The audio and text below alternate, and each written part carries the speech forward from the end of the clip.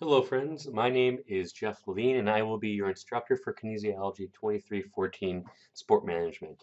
This is an introductory level class, and the purpose really is to educate you and get you to understand the fundamentals of sport management, what that entails, and what you can really do and be in the industry. When you leave the class, you should have a baseline knowledge about the different aspects that make up sport management, some of the seminal issues, some of the foundational knowledge, and then also maybe an idea of what you might want to do or be if you're so inclined. So the purpose of this video really is to give you a brief introduction about the class, go through a little bit of the syllabus, educate you a little bit about Blackboard, and then that's it. So it will be a pretty short video.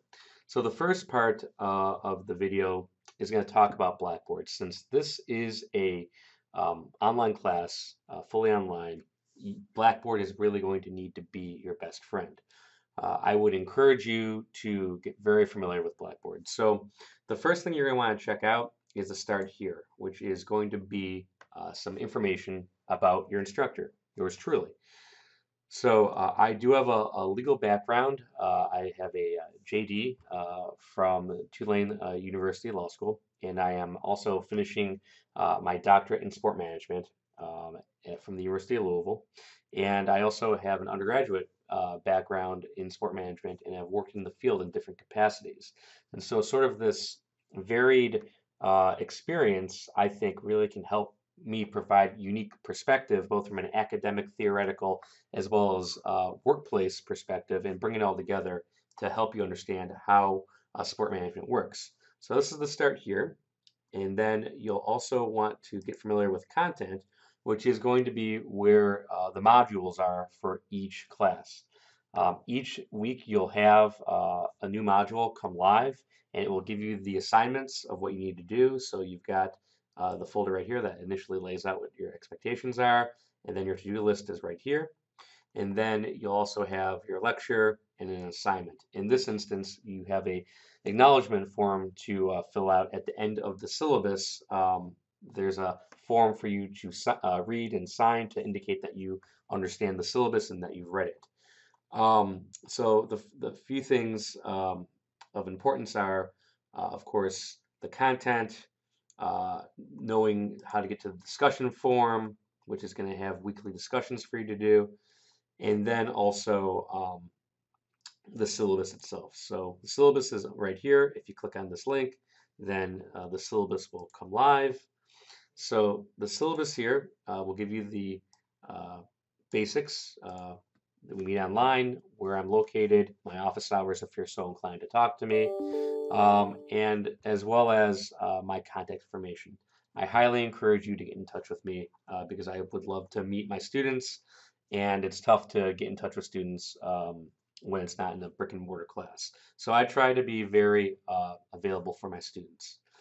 Um, in terms of method and instruction, the classroom cafe is something that I do where if a student has a question, they can go ahead and they can, and they don't feel comfortable emailing me, they can contact me on the classroom cafe.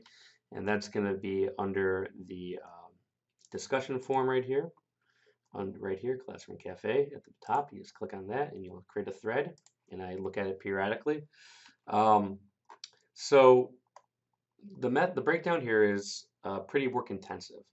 There's weekly discussion boards, usually weekly quizzes, weekly assignments, and a final exam. So if you keep up and you're pretty consistent with turning in your work, you'll have a good chance of getting a good grade on the final exam. So each week expect at least one, sometimes two discussion boards. There'll be a quiz, usually about 10 to 20 questions. You'll have about a minute and a half per question, and there'll be an applied assignment to help ferret out what we discussed in the textbook and bring it to life.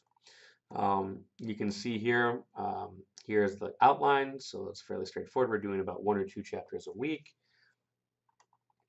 And then class policies.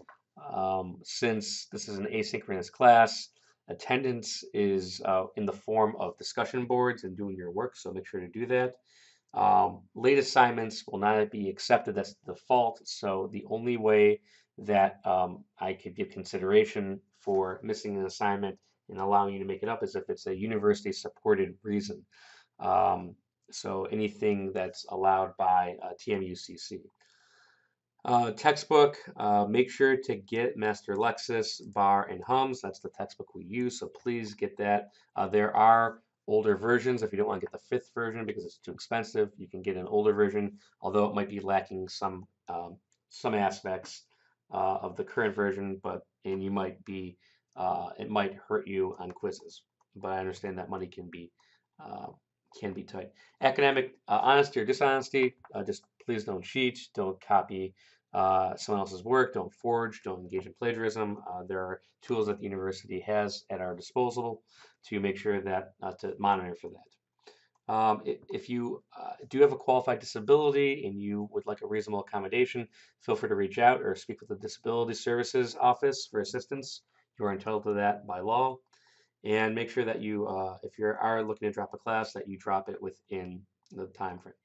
At the end, here you've got the syllabus acknowledgement form, which is at the bottom of the syllabus. So you're going to want to go ahead and print that out, or just you could just do this, Jeff Levine, and then you could just do your signature. You do a signature like this, Jeff Levine, and you can put the date, whatever date it is, and then you can go ahead and upload that. You can take a picture of it, you can print it or turn it into a PDF. You can save it as a PDF right here. You can go save as, go browse, and then you can turn it into a PDF right here by clicking on PDF, and then it'll turn into a PDF, and you can just upload it.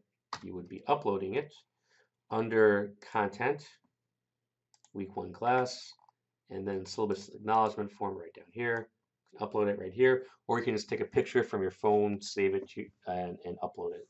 So that really covers the basics. Again, I'm excited to have you with me along this journey. Please don't hesitate to reach out. I try to return emails within 24 hours, and don't be a stranger.